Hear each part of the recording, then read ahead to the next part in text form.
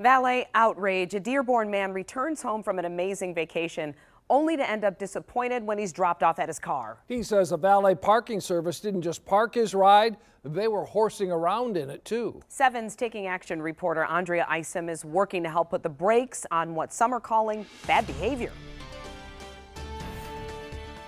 So you hand over your keys to a valet company.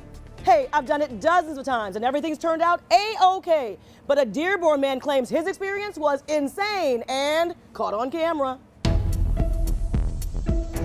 I was going to be in Denver visiting my sister for about 11 days. But Dearborn's own Chris Holland did not want to blow a bunch of dough parking at the airport. Like $12 a day would be a lot of money. To save some cash, the 29-year-old reserved a spot at fast lane parking. However, when he pulled up, and they say, we're all full. Clearly, that was not what Chris wanted to hear. So, a staff member offered up a remedy by recommending a company called Valet Connections in Taylor. It's 4 a.m. I don't want to be late for my flight messing around with some other parking lot. So I'm like, okay, how bad can it be? Even though I'm a car enthusiast, I hate other people drive my car. Well, more than a week later, when the shuttle took him to his vehicle, worst fears come true. You see, Chris has a dash cam mounted in plain sight on his Ford Focus. For once, it finally paid off. I caught something. And upon review of the video, I see them. They whip it around. He tries doing a donut in it.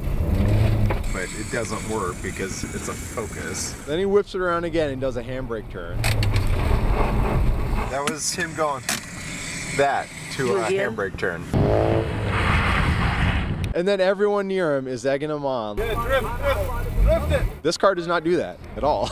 You're just gonna break it. And some other guy, my heart stopped. He's like, let me break this stick shift. I'm like, God, please no. It is no secret, Chris was fuming. It kind of baffles me just how brazen or how ignorant or how dumb is this person. I wish people weren't so scummy and abuse your property. I end up trying to call them, email them, and they just ignore everything. Though Valet Connections claims it was not aware of this situation until Action News brought it to management's attention.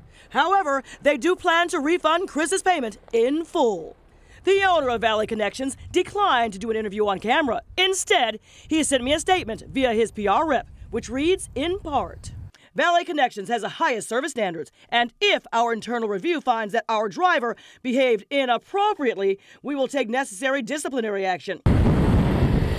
Remember earlier when Chris said he's a car enthusiast? He's also... I'm a product development engineer over at Ford. So this cat knows how this puppy should be handled.